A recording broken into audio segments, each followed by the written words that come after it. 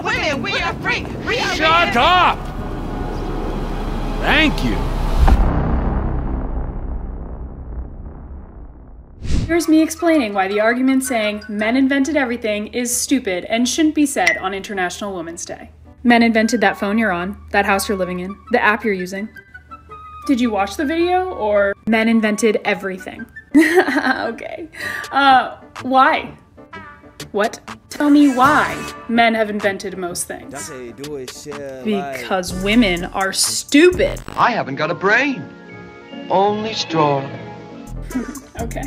Is it that, or is it the fact that we've been oppressed for centuries? Weren't allowed to go to college until the 60s, get an education? Well, that's still severely underrepresented in STEM majors where all the inventions are from. You don't want to talk about that. You want to talk about the fact that the women who did invent things had their ideas stolen? Because those men, like other things on their body, have teeny tiny egos. Put a pause on that one. Now we're going down the alternate history. No, actually, did you know the cotton gin was invented by a lady, but they covered it all up? It was really secret ladies invented everything. You know, a woman invented the automobile, but they covered it up. Who? Them. They did. Bill Gates up there with that little chicken neck. And also, separate note, women didn't really invent anything, but they didn't invent it because they were oppressed. Which they weren't. But let's say that they were.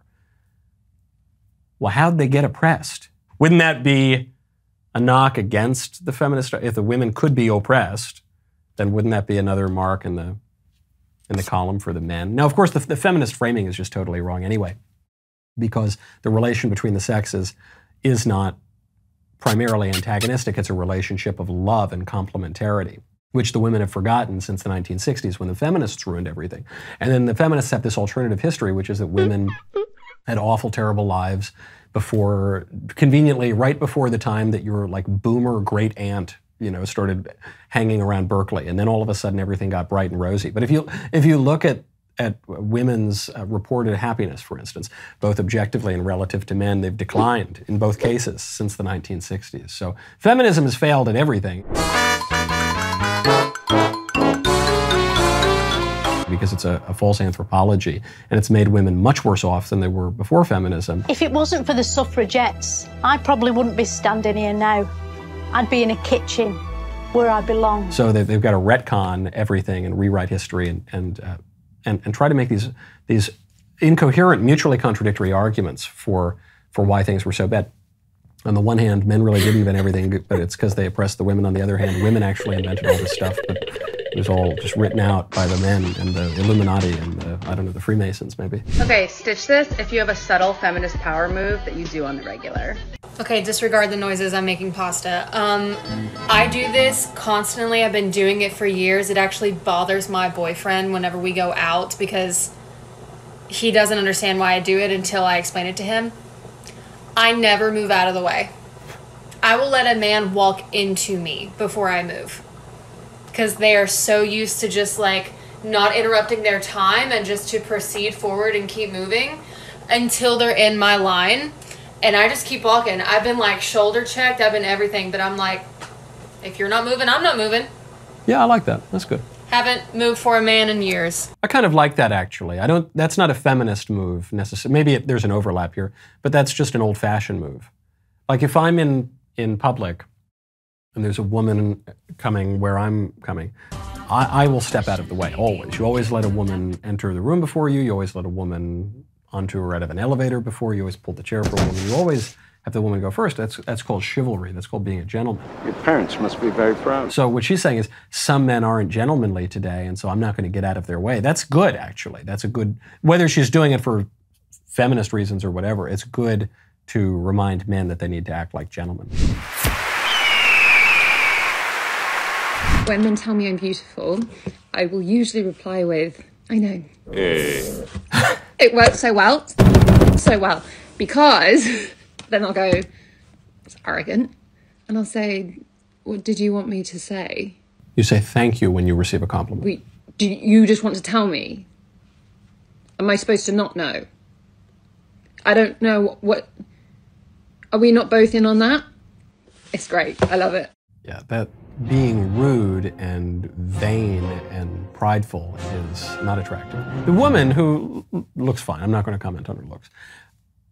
If one were to compliment that woman, if one were to be attracted to that woman, one would find her immediately less attractive when she behaves in a way that is boastful and prideful and ugly. It's ugly behavior, and so it makes an otherwise attractive woman less attractive. So what I do is I refuse to look down when I'm passing a guy or a girl. But when I'm walking in the hallways of work, or when I'm walking the trails, or if I'm out for a jog, anything like that, my eyes stay up. You'll catch yourself wanting to walk past somebody like this. You know, just kind of like lowering your gaze, being submissive, and I refuse. And it's a strong move, and sometimes I'll even say in my head when I walk past, just so that I give myself the confidence to walk past without lowering my eyes. You should try it. Great. Oh, I'm very supportive of that. This was something I noticed in Italy. The looking down, especially when it's a man walking by a woman, the looking away or looking down, that's very American. I think it's maybe Anglo more broadly. The Italians don't do that. The Italians, you walk by a woman, they stare right at her. And they're a little bit more forward as a people, something about that Mediterranean sun. And I like that. That's a nice power move. And I like what she says. She walks by, she goes, hey. Yeah, okay. It's not just, that's not feminist at all. In fact, I find that kind of coquettish. I'm into it. I have two.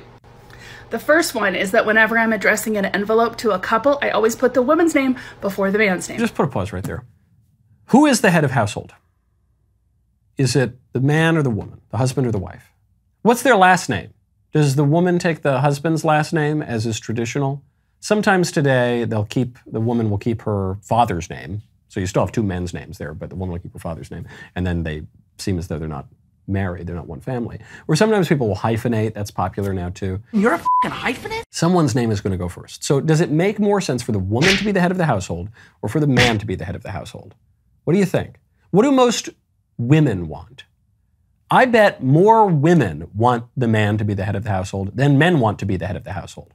Because women like it when a man is strong. Men, usually, if we were really left to our own druthers, we would sit on the couch eating potato chips, watching TV, we wouldn't make decisions, we wouldn't lead, we wouldn't take on stress, we wouldn't work very hard and feel that we have to pay the bills.